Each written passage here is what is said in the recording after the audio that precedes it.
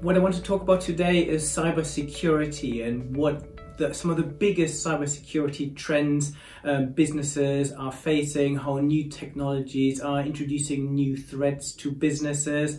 And I am really pleased I'm here with Kevin Curran. Kevin is a professor of cybersecurity at Ulster University in Northern Ireland. And we are here at the Trust in Tech Summit. You've just done a keynote. Fascinating to hear some of the key trends around cybersecurity. Do you want to summarize some of those for me? What do you see as some of the big cybersecurity trends that are coming up that businesses need to be aware of? Yeah, and you're right. I mean, sometimes you don't need new trends. Again, phishing continues to be an easy way for attackers to get malware onto a network, because people will click on things, people will not pay attention. People are rushing out on a Monday morning trying to get the kids in the car, and an email comes in telling them that their PayPal has been blocked, and they're just thinking about the new thing that they're waiting to come, and they want to clear it up, and they just click on that email. So phishing generally is actually still a very productive way, a low-cost way for hackers to get into a network, of course. But so what are some of the biggest phishing tactics that you're seeing? Or I think you talked about some of the biggest brand names that are being copied and used. Microsoft is number one at the moment, but Netflix and PayPal and Apple, all these are still being used, and again, spear phishing as well. And it's funny, I just met a lawyer friend of mine lately who told me that one of her clients back in Northern Ireland was scammed out of £30,000. And it was that she was supposed to transfer the money to the solicitor on a particular day. The email came into her the day that she was expecting, around the day, and she didn't really have any qualms about sending the money through. But it turns out that a lot of law firms are infiltrated already, that their email servers have been broken. The scammers are waiting for legitimate transactions to occur, and they get in there beforehand. Wow. And again, so this is commonly known within law firms again. So law firms will never ask for that money to be done in such a way. But we've moved to a different scale of things where people are patient, hackers are patient, waiting for transactions and then asking for the funds again. So of course, that money will never come back to her. I mean, it's just a nightmare, and it's happening increasingly. It's a type of spear phishing as well, where you identify someone. But of course, ransomware is causing havoc within organizations. Again, that's where malware gets onto someone's PC or their desktop, and their files are encrypted. And the only way to get them back is to pay a ransom again, which is supported by cryptocurrencies like Bitcoin, which are allow the criminals to remain anonymous. And in the past, of course, they would have had to ask for a Western Union, or there was no other way to do it really. But now with cryptocurrencies, they can actually be remote, they can be anonymous, and they can keep sending out this ransomware until someday we solve the problem. But at the moment, there is nothing on the horizon apart from types of virtualized images. In other words, every time you click on something, you're literally running within its own operating system. There is moves by Microsoft again, who have the dominant platform, Windows, to try to address this, but this will be some time in the distance before we actually have a solution for ransomware. And one of the threads you talked about earlier was actually a PowerPoint attachment that you only have to hover over by mouse to run a script. That's quite scary. It is, and of course, the biggest value bug bounties that Apple will pay is for non-click 0 days.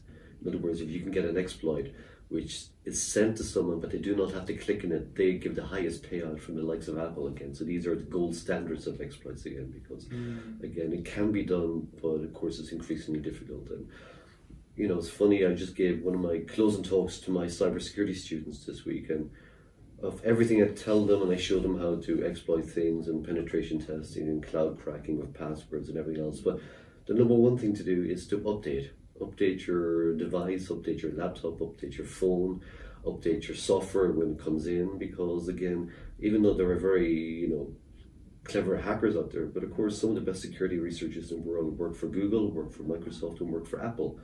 And when they release those patches every month again, most of them are security updates. And again, the one thing you can do is to remain update again. So the hackers would have to move to the low-hanging fruit, and the low-hanging fruit is the older operating systems. Again, the ones like Windows XP, which are never patched again, and Windows 7 again, because One thing people don't realize is every single month on the second Tuesday, it's called Patch Tuesday, Microsoft release an update for Windows. Now, hackers watch that and they go, okay, what was updated? And Microsoft outlined what was updated, which software. So they go along and say, okay, I see there's a security update for xyz.com. And because Windows 10 shares so much of the code base with Windows XP, they go, I wonder, is that also affecting Windows XP? Let me see. Oh yeah, the files there, blah, blah, blah. Oh, wow. I can see what they fixed. Now we have another exploit for Windows XP. So every single month that passes, Windows XP, Windows 7, other versions of Windows which are not supported get weaker and weaker, and the exploits grow. And yet a significant amount of people are still running these, and companies and servers and ATMs around the world run a form of Windows XP. They become more vulnerable, and that's where the hackers go, to the low-hanging fruit. Wow. So keep your systems up to date as one. Up to date. And I guess with phishing emails, what this tells us is that actually we need to create a culture where everyone is aware of their own responsibility that they play in keeping systems safe. Is that right? There is, and there's also educational tools now, again, that sometimes companies will send phishing emails to their own employees. The employee clicks on it and it goes to the website and they say, oh, gotcha, you shouldn't have clicked on that, this could have been malware. So that can play a role as well. But also, there's also standards. There's a demarked standard, and it won't send you to sleep. But if companies implemented it properly, then it would be so much more difficult for spammers to use all their other servers for sending mail. Because of course spam doesn't cost anything. They tried to address the problem a number of years ago, before blockchain actually. Blockchain works every 10 minutes a new Bitcoin is formed. It's formed because machines work on a puzzle to solve an equation in some way, and the first who gets that and announces it to the rest of the blockchain wins, gets the blockchain. It works on a mathematical number crunching. Microsoft proposed that about 10 years ago for email. They wanted that every time we send an email, our computers or our devices would do a small solve an equation. Not noticeable to us, but noticeable for someone who's trying to send out 1 million emails an hour. And of course it never got adopted. But it was a solution, because unfortunately spam is free. It doesn't cost the hackers anything to send a spam email. So beyond phishing emails and spear phishing, what other security threats do businesses need to be aware of? The Internet of Things again. How many devices have they got connected? Did they really need to have a door, ring bell, a webcam, a fish thermometer, a thermometer in a fish tank which is connected to the network, the Wi-Fi candle? All these things can be points of vulnerability. And again, that the Shodan search engine I talked about again has all these exploits available. We know the IP addresses, we know the ports, we know the exploits which will work against them. And most people forget about these devices, do not update them, and they can be a way in for hackers as well. They also lead, unfortunately, to an increase in denial of service attacks, because hackers will rebound off compromised webcams and use them to bring down other sites, banks and businesses as well, and use that for ransomware. So all these weak devices leaves the internet worse for us, the consumer.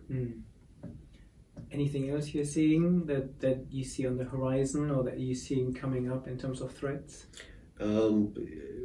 Again, there's quantum computers along the way, so quantum cryptography, but we have more or less designed for that as well. But of course, again, we are also using tools again. There was a lot talked about AI today, and artificial intelligence is starting to play a role within cybersecurity as well. It's able to spot patterns. Yes.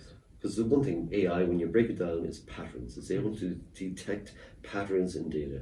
And of course it can do that as well, because now our networks are so complex. There's so many events happening, so many devices in large organizations. You can't possibly sit there and monitor the network for compromises. But artificial intelligence can do that. You can have a baseline, you can have anomaly detection, it can improve over time, and it can be a great tool for, for the CSO, for whoever's in charge of the network. So if you were to say, okay, Mr. or Mrs. Business Leader, what would be your top tips to them to make sure that they are resilient and they address the issues that now come from cybersecurity? Yeah, to not cut corners in cybersecurity. Again, finally, CEOs and management are realizing that the fines imposed by the GDPR, the European General Data Protection Regulations again, the companies can now face up to 4% of their income turnover, a fine that large. That has woken up a lot of senior management who previously thought, no, if we haven't had a hack this week, we're not going to have one. But now they realize, well, actually, did we have the data encrypted properly? Did we take proper security precautions? Can we prove it later if we're trying to be prosecuted? In other words, now they've woken up that they have to spend, and data is very important. And finally, the world is also protecting us as consumers. GDPR, the principles are actually very good. They try to stop companies doing, acting nefariously, using dark practices, subscribing us when we didn't want to subscribe. Now they have to be more upfront about it, and that is only good for us as well. And they have to pay attention to our data, because our data is very important now. If it gets leaked, the more it gets leaked, the more the attackers have on us as well. I'm not even talking about medical records yet. We haven't seen the nightmare scenario of a data breach of an internet service company where all the browsing records of someone is released. But we will see more and more breaches in the future, because one thing that we've learned is, history does repeat. It shows us patterns. We can learn from it. And we're seeing that a lot of companies are simply not good at protecting our data. Do you have any good or bad examples that just highlight what you can do that is good, and maybe highlight what can happen if you don't get it right? Yeah, there's still companies out there who don't encrypt user passwords. They don't use what we call salting techniques, as well as being able to not only just taking someone's password and encrypting it in a certain way, but some of them should be using what we call a salt. It's where you add a value. It can be just the username itself added to the password and then encrypted. Then there's different ways of encrypting it with PKD, BF. There's different forms of doing this, but a lot of them do not do it, because that can slow down the hackers as well. So just because you're a programmer, you can be the best programmer, but if you haven't been taught about secure practices as well as that, you can end up implementing things very badly from a security point of view. So some ways, again, coding departments need to, their staff need to be sent on secure coding courses as well. So we need more security training even within the IT department, not to mention the employees. Very good. Thank you. That was very useful. Thank you.